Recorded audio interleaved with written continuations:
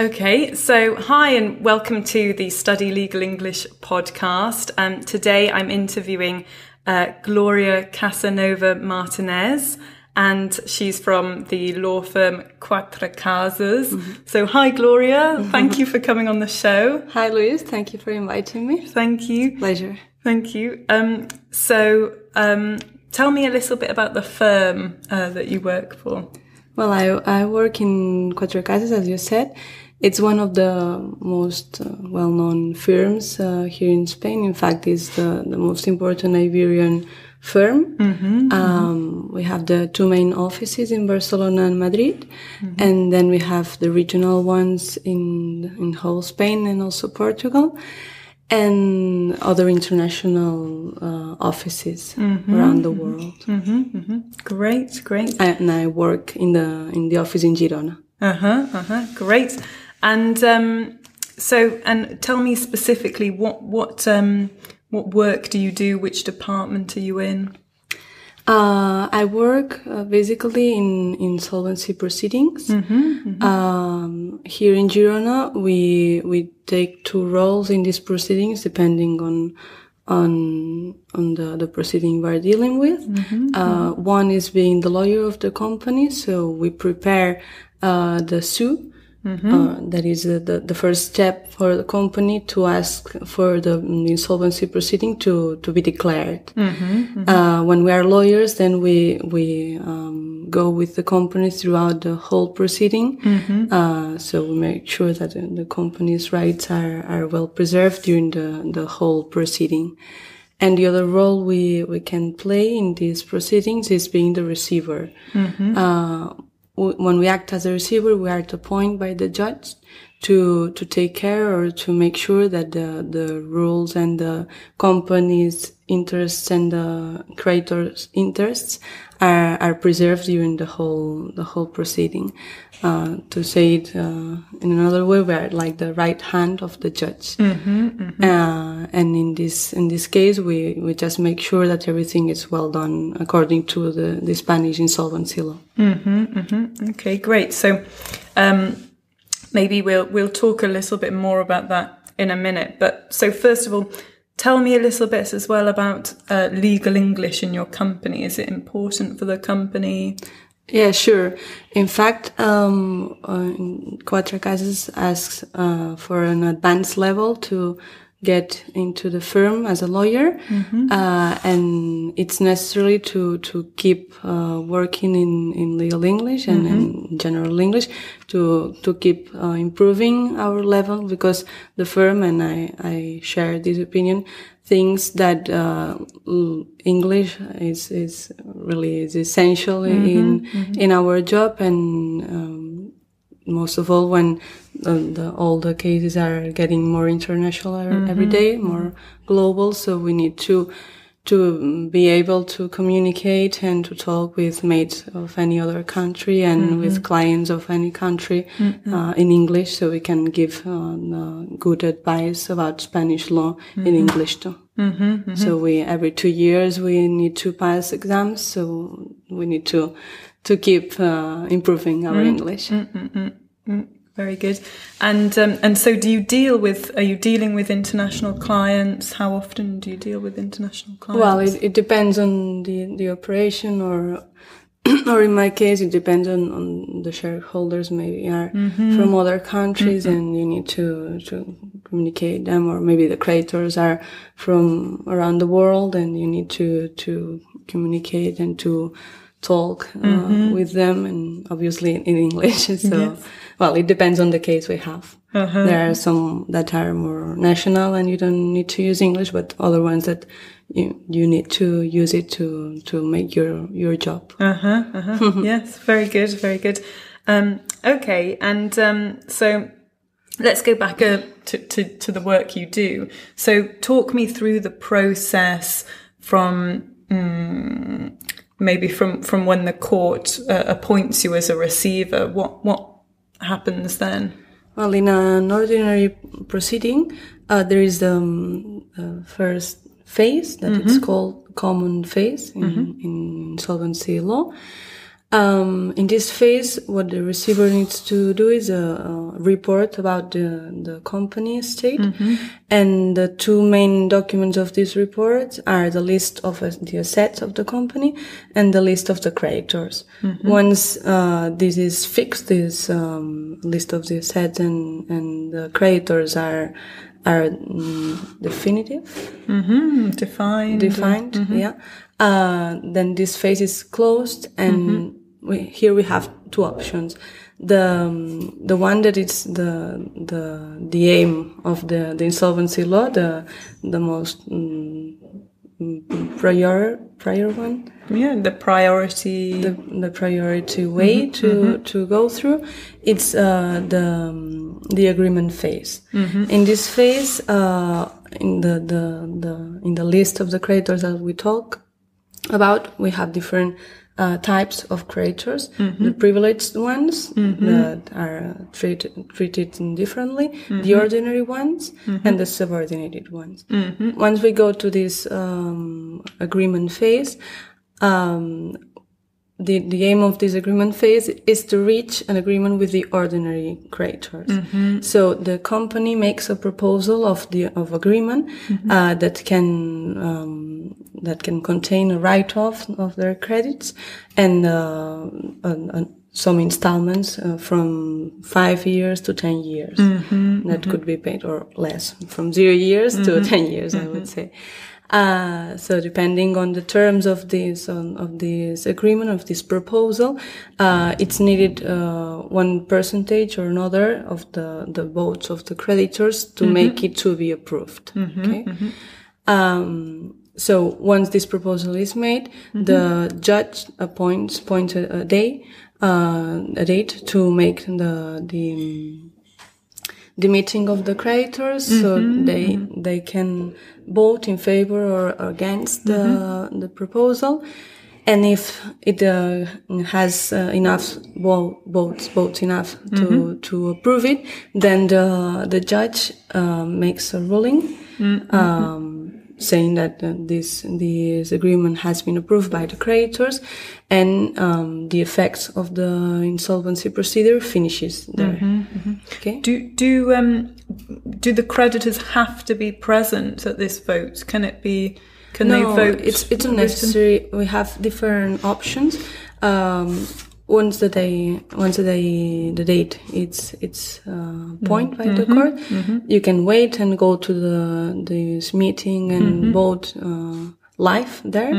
Or previously you can go to the court and say to the court what's your vote, so they take note about it to say it in the meeting.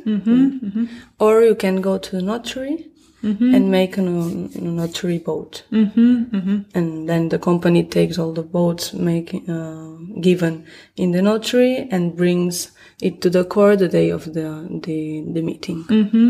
So there are many options to vote. Yes. You don't need to be present there.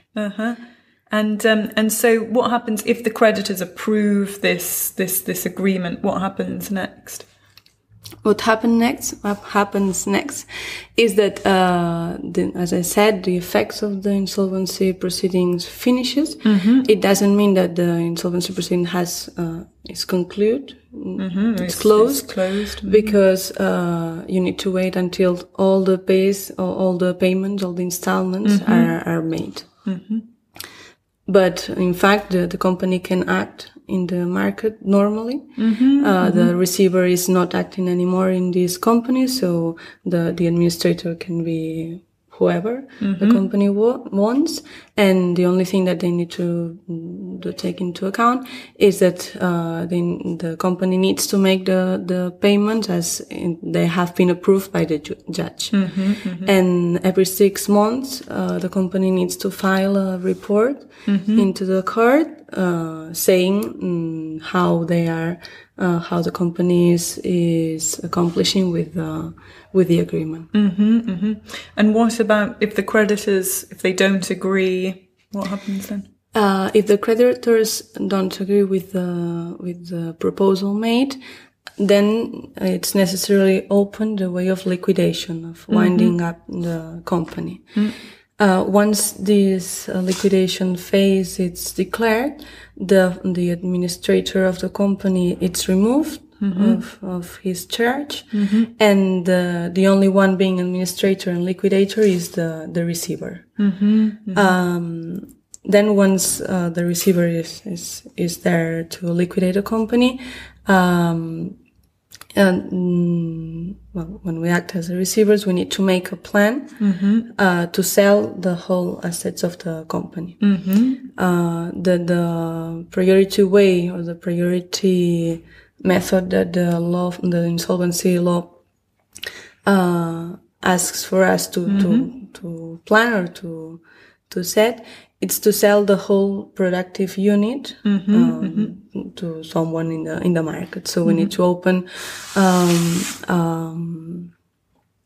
a period of time where other companies can make offers to buy this productive unit. If this is not possible, then we need to regulate how all the assets of the company are going to be sold separately. So we need to make this plan well defined. So then we need to file into the court the plan. It's approved by the judge, and once it's approved, you start executing them until you sell all the assets of the company, and you close the proceeding. And what are why wouldn't creditors agree to the proposal? What would be some of the reasons? Yeah, maybe that this could be two options. One, that they don't trust in the company or in the provisions of the company of their capability, the economical viability of the company, and they don't trust it and they don't want to give this opportunity. And the other one would be the terms of the content of the agreement. Maybe they could find it too aggressive. If there's a big write-off, or they need to wait 10 years to get it paid back. Depending on the case, they prefer not to give their vote. Usually, it's the way that the creditors can get more money back is going to an agreement, because otherwise in the liquidation phase, the money that comes from the liquidation is not that much. So you don't have money enough to pay the creditors of the company. So the thing, I think the key of the agreement is that the viability or the provisions of the company, of the running of the company, are real or not. Whether it's a realistic expectation.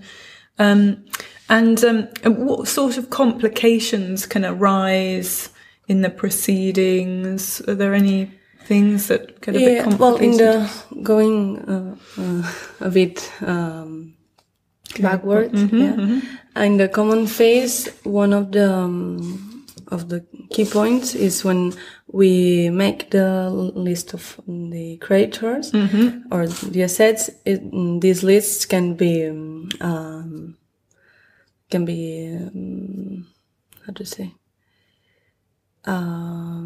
questioned by the creditors or people who have interests in these lists. In the case of the list of the creditors, the creditor can say or can claim to the judge for their credit. So they can say that the amount or the classification of the credit is not correct. So once it happens, the judge notifies it to the receiver, and the receiver can say if they agree or not, or don't with this claim of the creditor. And then it starts like a little proceeding into the main proceeding to discuss about this point. And this is one of the complications or difficulties that we can find in this in this proceeding. And so, for example, is it like a subordinated creditor might say that they actually are a preferential creditor? For example, that would be one case. That depending on the kind of the credit, they would maybe the one that the receiver has classified as subordinate might think that he's not a subordinate, that should be an ordinary or a privileged one. And then there's a discussion about it in legal terms. And the interpretation of the rule of the law applied to this case.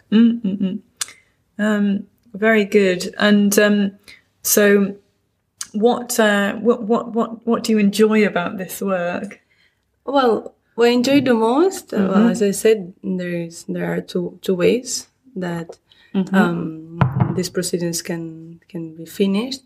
And what I like the most is when we are able to make a company surviving this proceeding. That unfortunately there are not many cases of this, and it's quite common in Spain that the companies that go into an insolvency procedure go to liquidation because maybe the proceeding is not well used by companies and they wait too much to get into it, and then it's difficult to make them to survive to this.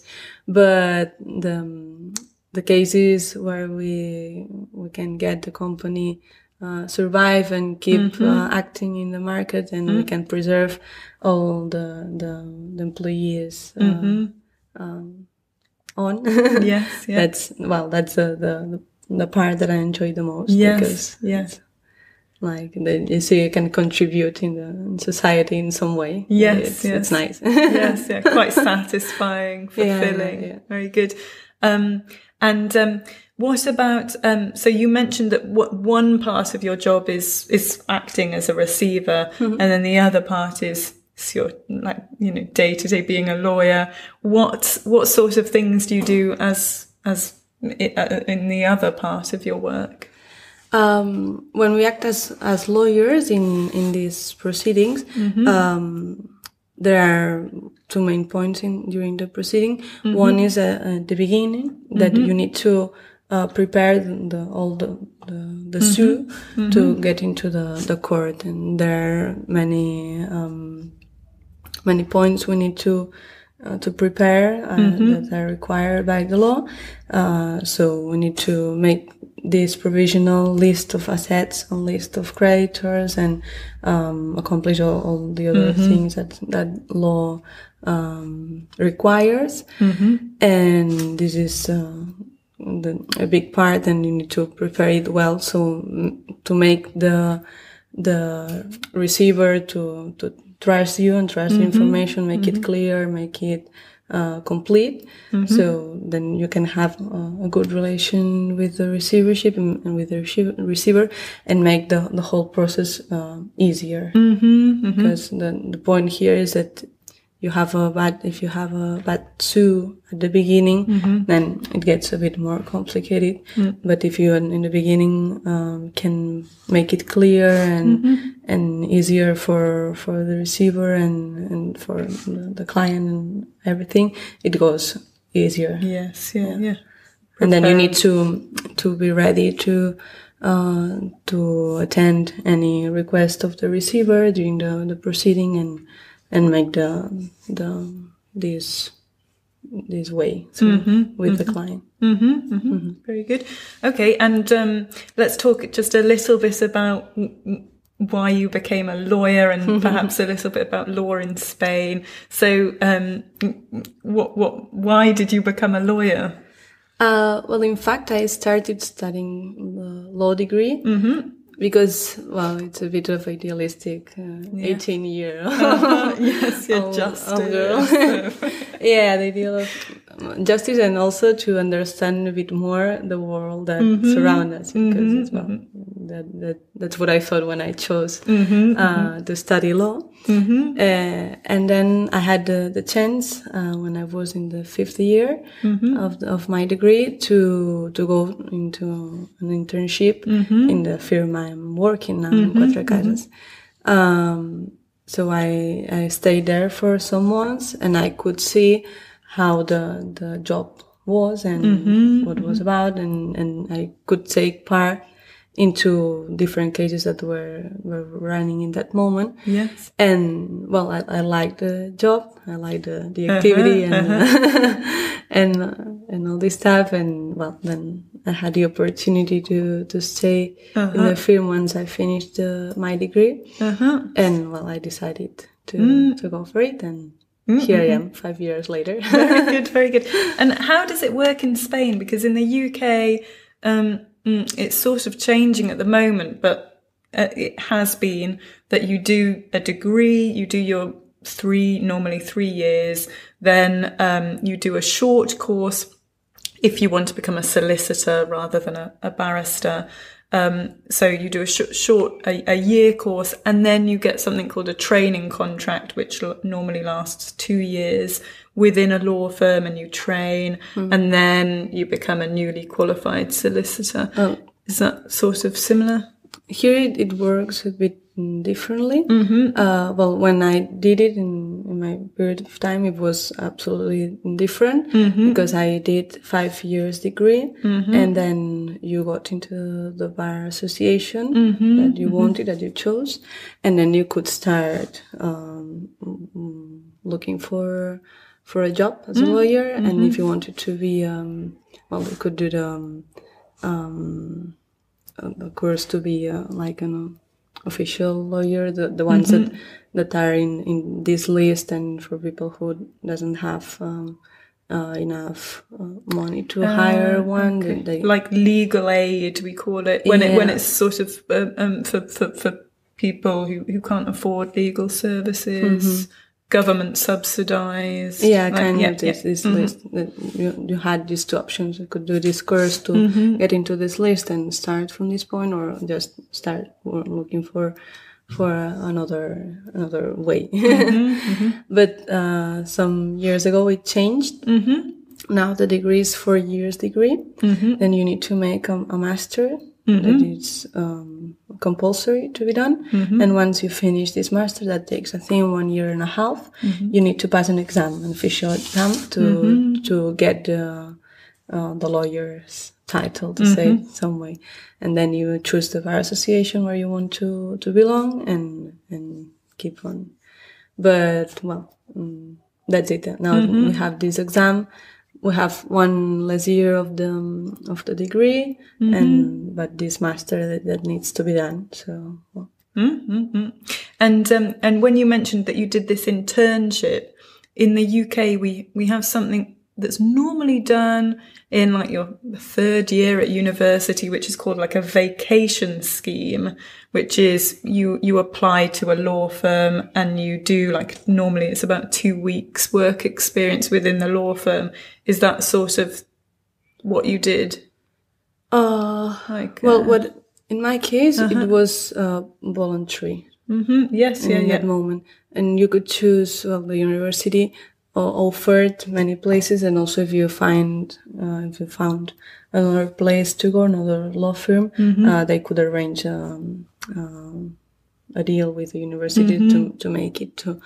And it was for law firms, and also for the court and other official organisms that had relation with law. It was in my time. I think now, well, they have these compulsory internships. So they need to, the students need to find somewhere to do this internship and get some practice. And now it's compulsory. Okay. Yes. So to get the master done and to get the access to the exam, you need to do this internship. I haven't done it, so maybe there are some points that I'm missing, but in general terms, it works like this. Okay, great. What just to sort of finish off, what are the plans for your firm in the future, or how do you see yourself going in the future? Difficult to say. No, but well, in my case, I'm lucky because I'm in a big firm, so I have many options and possibilities. Something that is required to lawyers is to have plans of future in terms of business in the company. And well, with my team, we're trying to make our project grow. And then, well, maybe in my case, I would lead, or I would keep with the insolvency proceedings, and maybe also with some mediation cases. Well, now I'm trying to get specialized in this area, and we'll see how we exploit it, we use it then in our team. But well, in fact, as our job is alive as the market and as the world is, so maybe we need to pay attention on what's happening around us, and we need to change or to adapt to our surroundings. Difficult to predict what will happen. Good. Okay, excellent. Thank you so much for coming on the show. Thank you. Brilliant. So good. Thank you very much. Thank you, Louise.